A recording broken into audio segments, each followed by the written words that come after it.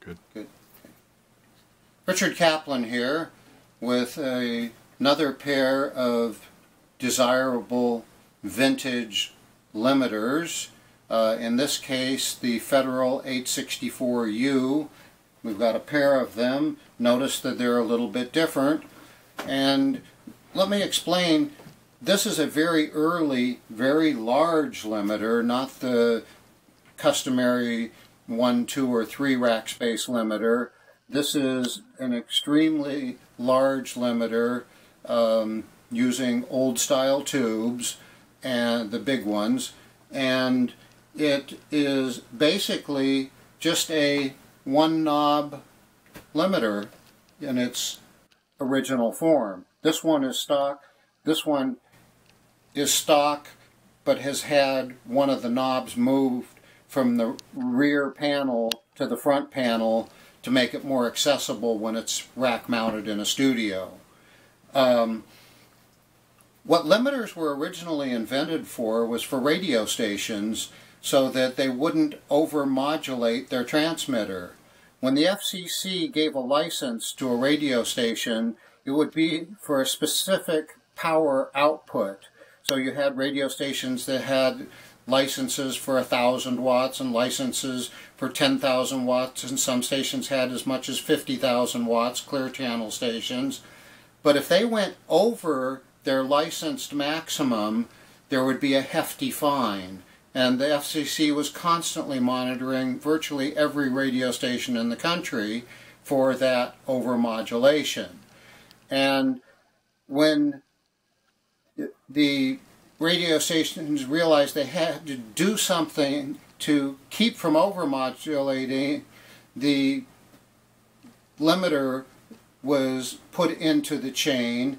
And what a limiter is basically, as I have explained before, is a robot inside a box, and that robot has his hand on a fader, and when he sees a peak or a big one coming, he brings the fader down to a certain point, and then as it goes away, brings the fader back up. Now, there are limiters that have many controls as to how that's done. This is a one knob limiter, and that one knob is the input gain. I'll show on the bottom one, which only has that one knob on the front panel, that it is the gain going into the amplifier, the tube amplifier circuit, and the limiter circuit. There's also a switch for in and out, which would determine whether the limiter was in the circuit or whether it was just going through the tube amplification chain of the limiter without any limiter circuit in. And in the recording studio, what it was eventually used for, the limiter was used so that you didn't overmodulate as you went to tape, or in present day as you went to your digital converter, because digital distortion is especially horrible. And the limiter was a valuable tool, and originally the only special effect that an engineer had besides EQ. So this was considered a special effect rather than, when used in the recording studio, rather than just as a necessary component to keep from overloading, because as you bring the limiter in stronger and stronger, the sound takes on a quality particular to each manufacturer and model number of limiter.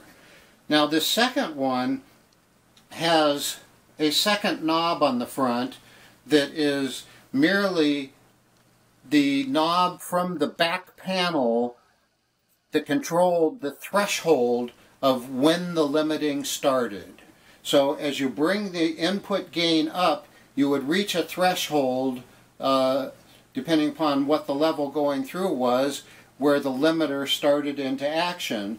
And the limiter has a unique kind of VU meter on it, where when you're in limiting mode, the needle will rest at 0, and the more limiting you do, the lower the threshold is set, or the higher the input gain is set, the meter will start to deflect, showing how many dB have been taken out of the output signal.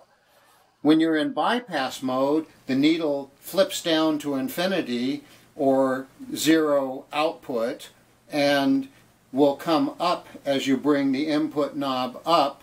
This knob will have no control whatsoever since the limiter circuit has been bypassed, and it will show you what the actual output level of the device is.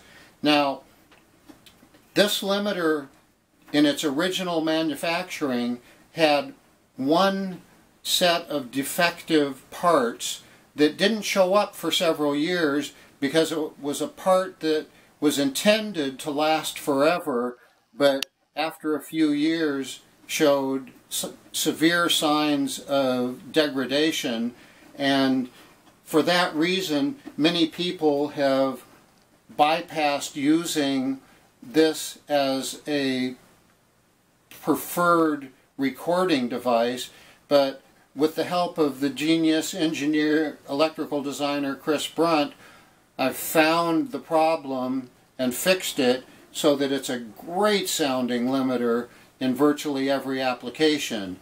I used it primarily for limiting drum overheads and room mics for drums, and also for guitars or vocals.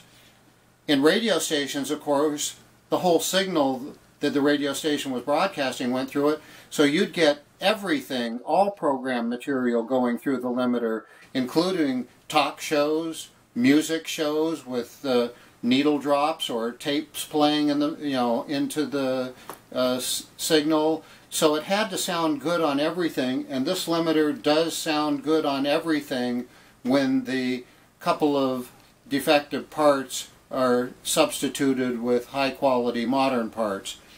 Other than that, it's one of the best limiters I've ever known. I love it. I used it extensively, and here it is for your perusal. I thank you. Richard Kaplan, over and out.